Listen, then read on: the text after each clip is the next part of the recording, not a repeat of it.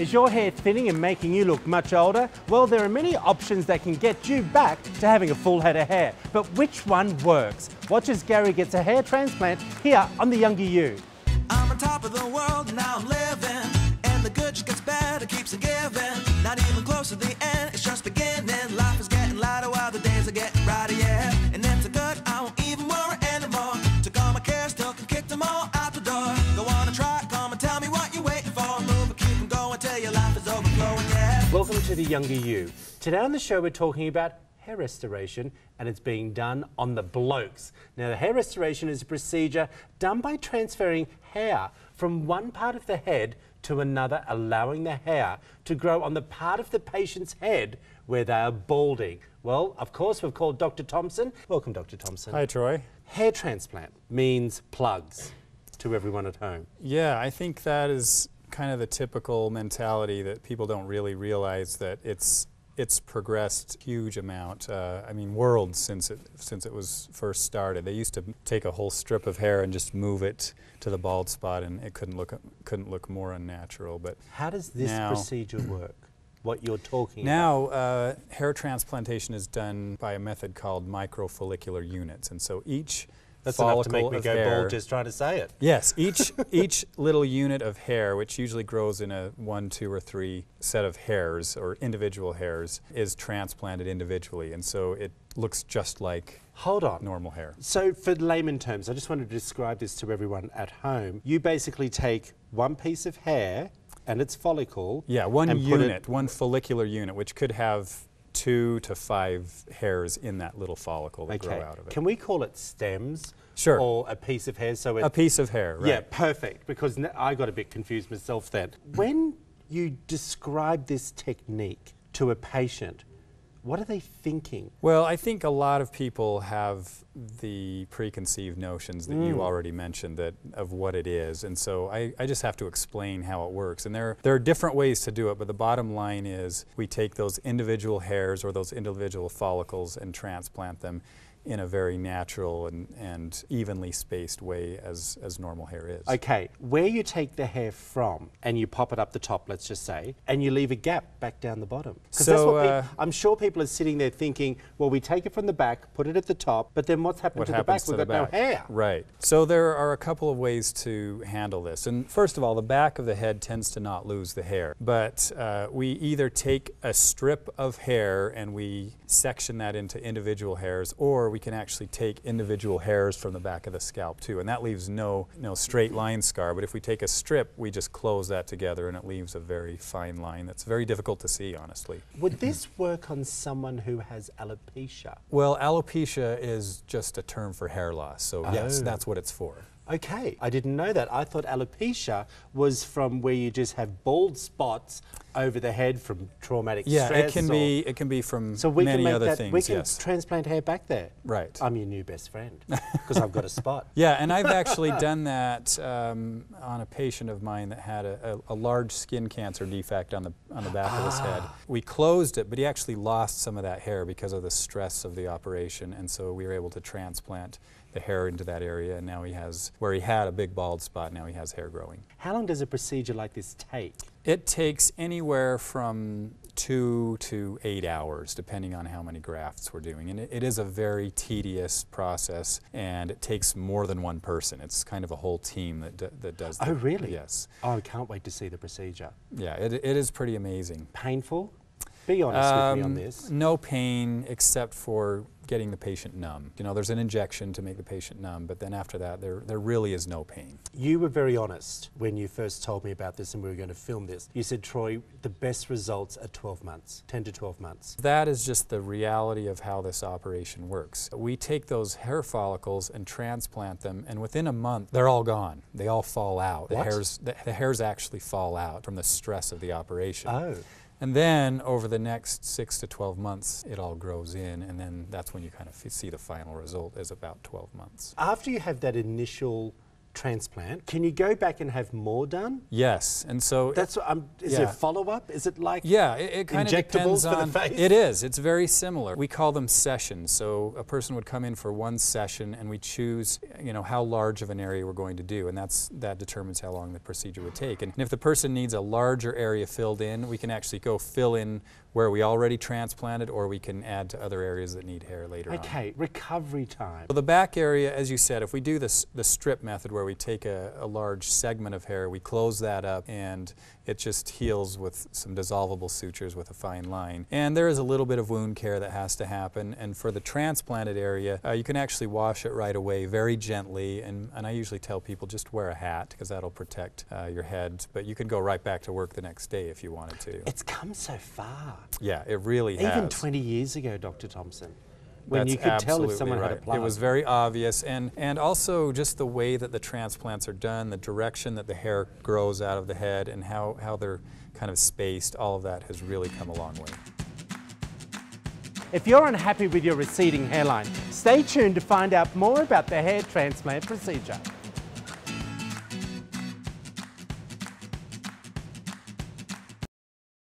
The following footage contains surgical procedures. It may be too graphic for some viewers. Welcome back. Let's continue to talk to Dr. Thompson, and then we're going to go meet our patient Gary.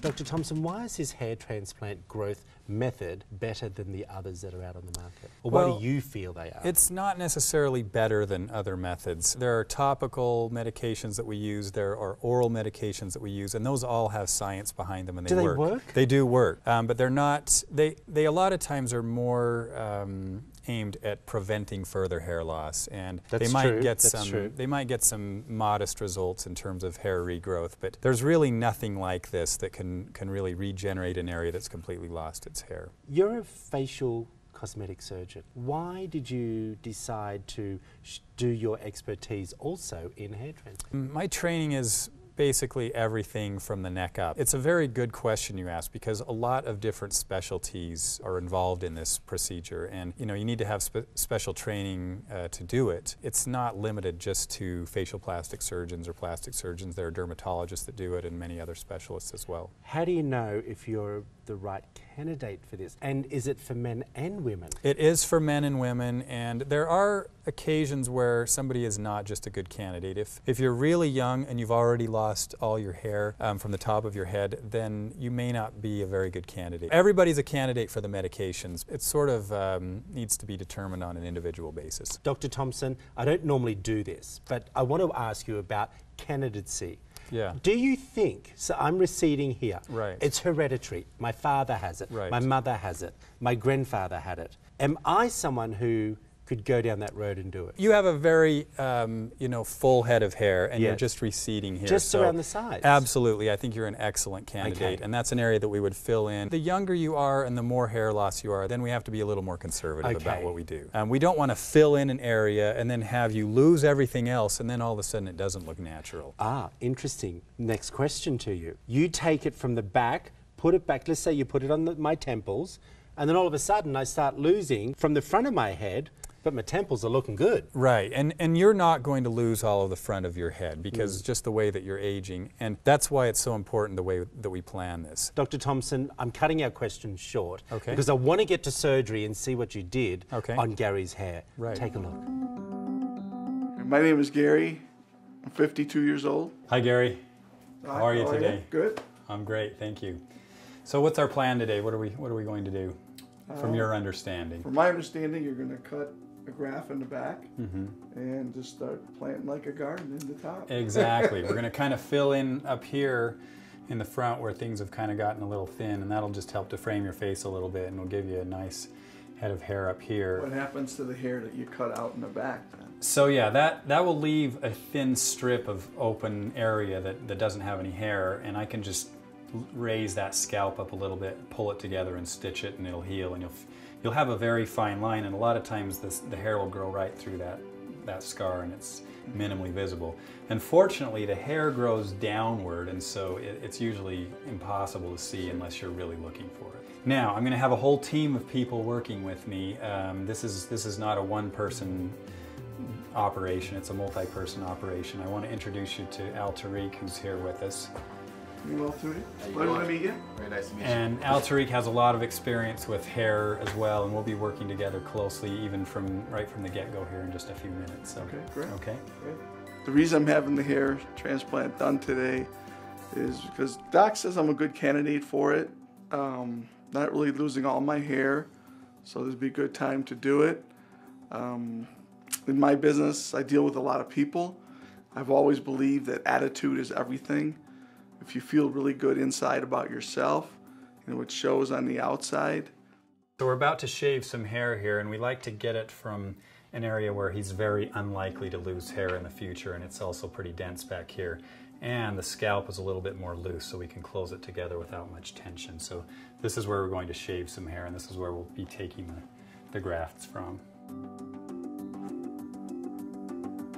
Right now we're measuring the distance of how much hair we want to take because we can estimate how many grafts are per square centimeter. So right now we're going to make a mark just in the length we want here, which is going to be about 15 centimeters. And then we need it a certain width to get the grafts that we need, usually about 12 millimeters.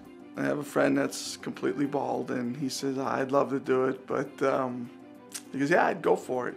So this is a densometer, and it has a magnified view of the hair follicles, and I can just look under here and see about how many grafts we would have in this area. If you can make yourself better and give yourself, more confidence, I don't think there's anything wrong with that. I'm going to inject some local, Gary, and get it all numb, okay? This is the only part that'll hurt, and it'll burn as it goes in. So Gary, we're going to essentially keep the hairline that you already have, but just add a lot to it, and then it'll look very natural for your age. And when you look at yourself straight on, you'll have a lot thicker head of hair. When we come back, it's time for Dr. Thompson to make his first incision.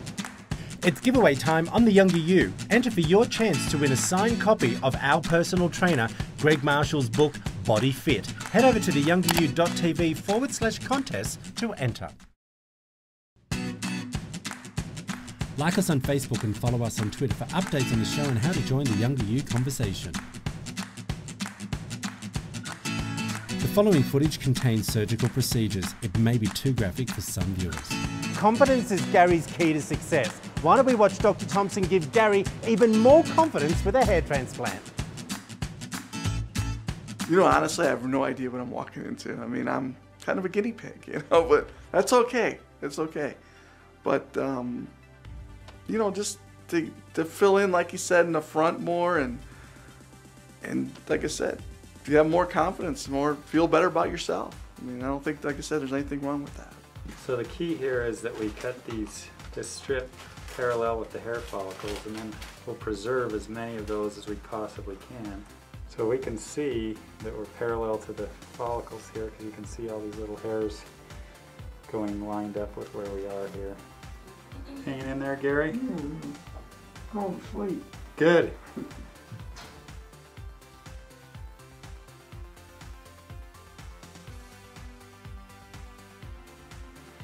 So this is our hair grafts right here, and we're going to take those over to the microscopes now.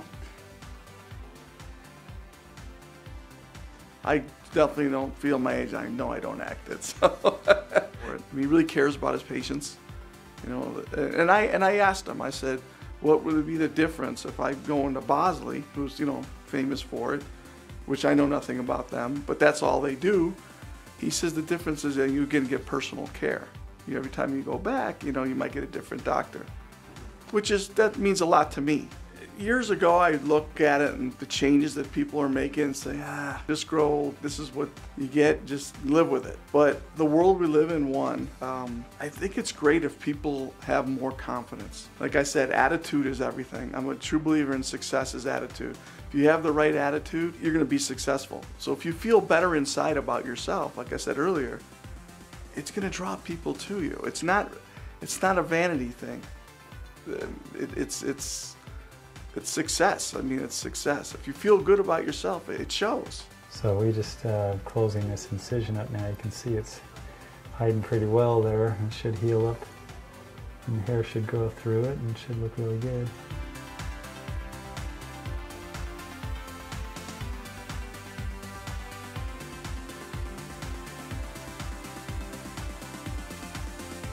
life's about choices. You have to change things yourself. Okay, now I want you to put your head back and go ahead and turn toward me just a little bit. That's fine right there. Put the local in, but then we also inject some saline to make the skin kind of puff up and tight, and that helps us to get the grafts packed in like we need to. So now what I'm going to do is just make some marks on his head that are centimeter square marks, and that'll help us to determine the density of our grafts and the spacing.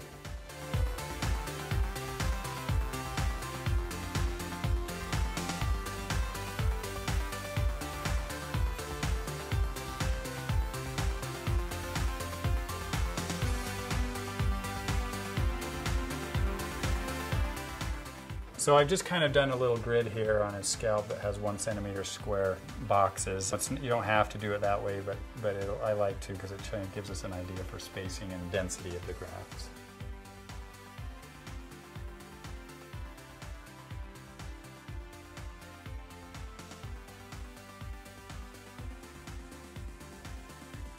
They come in units of 1 hair, 2 hairs, 3 hairs, 4 hairs in one little bunch. Not only are they dividing them up, they're dividing them up by how many hairs or how many bulbs are in each little bunch. So a follicle might have multiple hairs coming out of it. We want the ones with the singles to be up the front because then it gives you kind of a more smooth transition from the front to the back.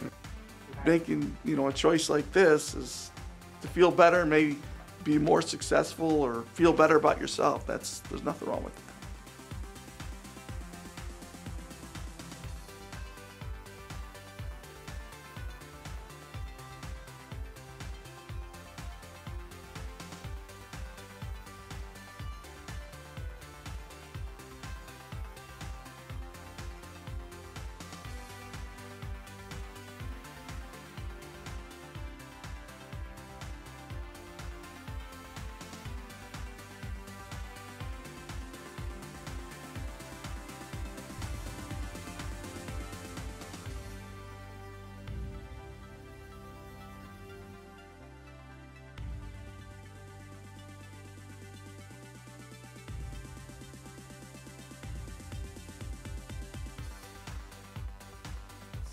If it can make you feel better inside, I really believe it just shows on the outside.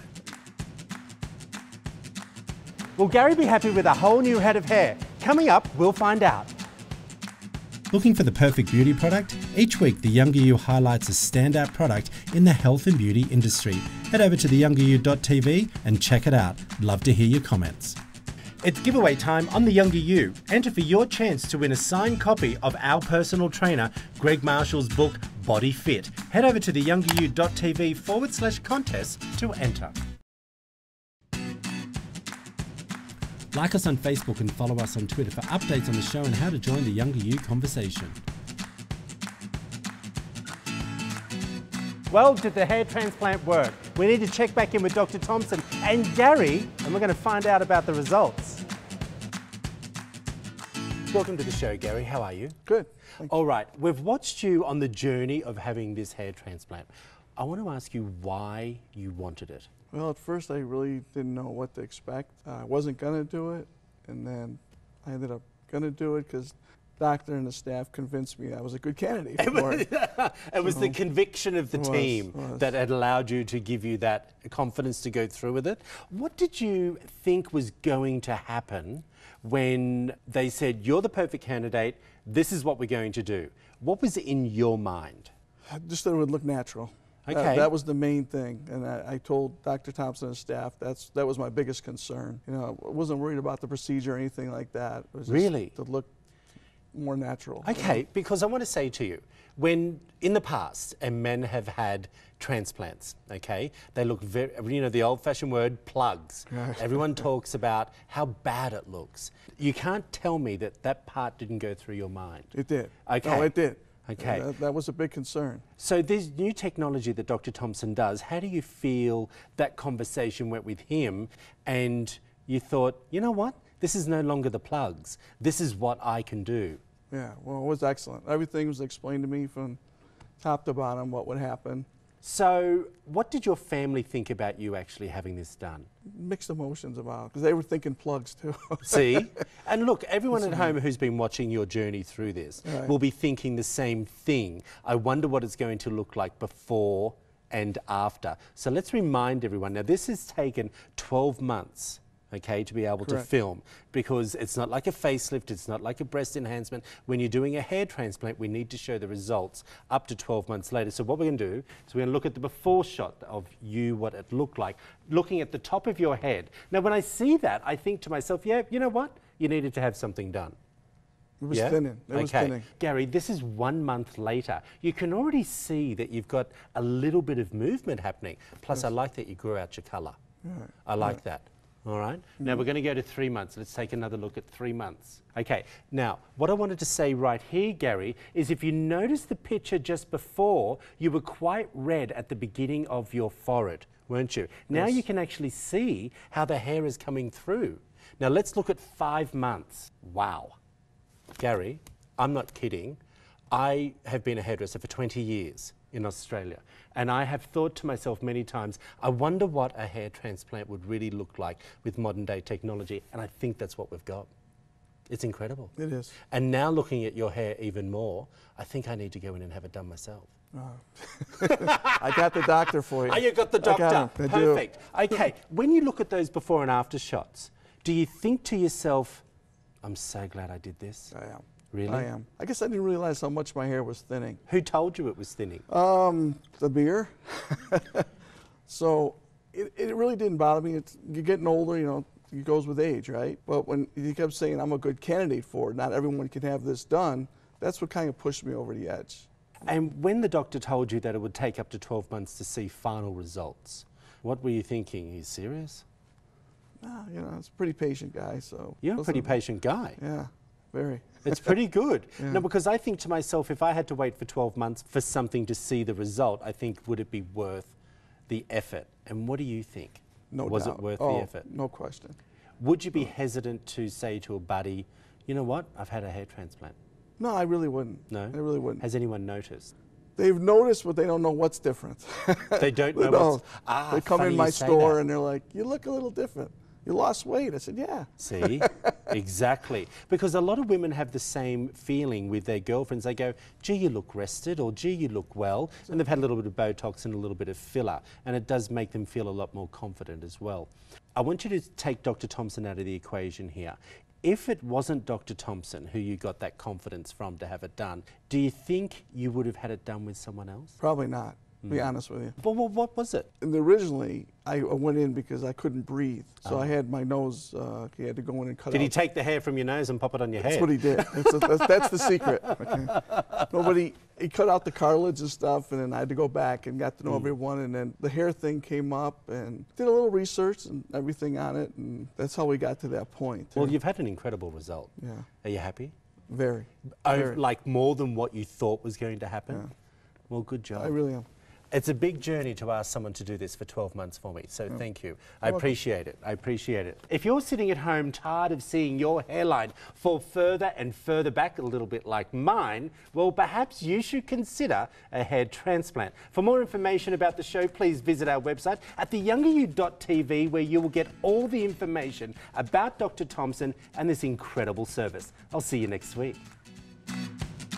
Coming up on The Younger You, we want to show you all about how to reclaim your smile with dental implants.